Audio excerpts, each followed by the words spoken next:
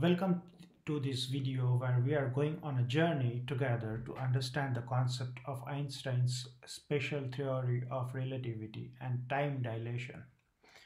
I have always been intrigued by the fact that how a person who is sitting in a high speed moving train experiences time to be passing slower, or in other words, how is it possible that this person is aging slower compared to the person who is observing him from the railway station?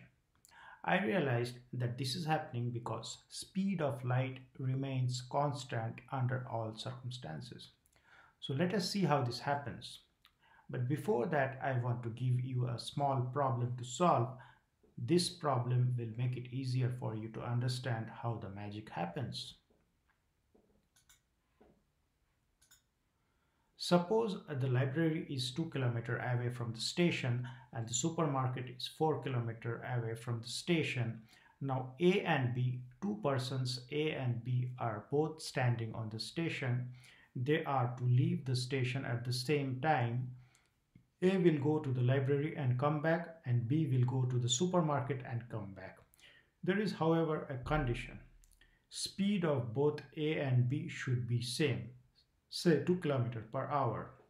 The question is who will return station earlier? So the answer is A will reach the station earlier and B will come to the station late. It is very simple. With the same speed, if A needs to travel less distance, then A also takes less time. In this case, if we calculate, we can find that A's time is 2 hours and B takes 4 hours, and therefore B takes more time.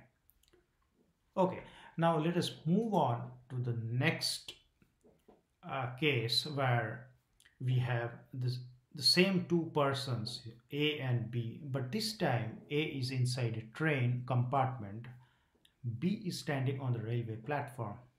Both of them are witnessing a beam of light released from A's hand which hits the roof of the train and comes back. The beam of light takes some time to touch the roof of the train and come back, and for both A and B this time is same. In other words, TA is equal to TB. The problem arises when the train starts to move at a very high speed. In this case it is of course a uniform speed. We are considering to not make it too complicated for us. As the train moves, A continues to witness the beam of light going up and down in a straight vertical line. But B witnesses the same beam of light in a different way. Unlike A, B no longer sees the same beam of light going up and down in a vertical manner, but B sees the line as the sides of a triangle due to the motion of the train, because for A the beam of light travels straight up and down, but for B the beam of light travels diagonally, and so it traverses longer distance. As you can see, this distance is more than this distance. Interesting thing to observe here is speed of light for both A and B is same. You may ask how? Well, this was established by famous Michelson-Morley experiment. We can discuss that experiment another time, but for now just know that speed of light never changes for the observers in different frames of references, and so speed of the beam of light is same for both A and B. Distance traveled by the beam of light for B is more than distance traveled by same beam of light as seen by A.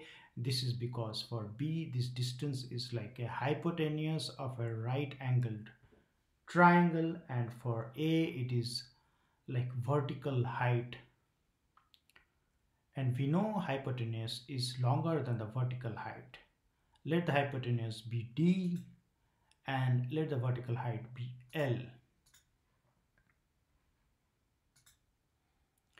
Let us assume that TA is the time taken by the beam of light as seen by A to travel to train roof and return, and TB is the time taken by the same beam of light to traverse the angular path as observed by B. We know that speed is nothing but distance divided by time. So for A, speed is 2L by TA, and for B, speed is 2D by TB. But since these are both the speeds of light as observed by A and B, which are same of course, and since this speed is constant as I already said, therefore 2L by TA is equal to 2D by TB. But since D is greater than L, or in other words, the hypotenuse is longer than the vertical height, so TB is also greater than TA. Now that means that the time experienced by B is more than time experienced by A for the same activity of the beam of light, which means that time passing for B is more than the time passing for A. So think about it in a way that maybe a, a time period of 1 hour for B can be 30 minutes for A. Or you can say B is aging faster than A. Okay? So the person who is inside the train, he is aging slower.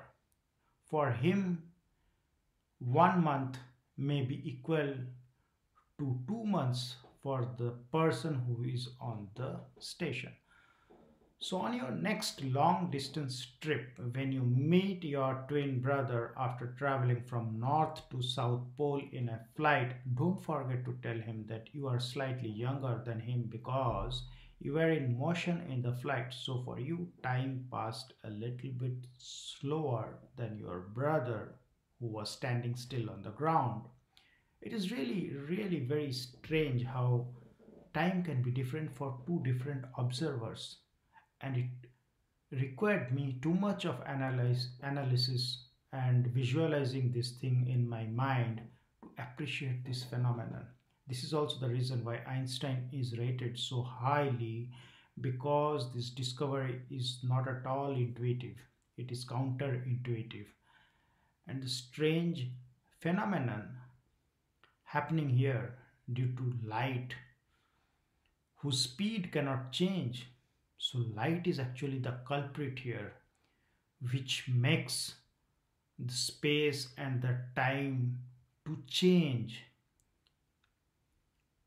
And this is the video which tries to explain to you time dilation and also Einstein's special theory of relativity. I hope you liked the video. If you liked it, do hit the like button and also subscribe to the channel.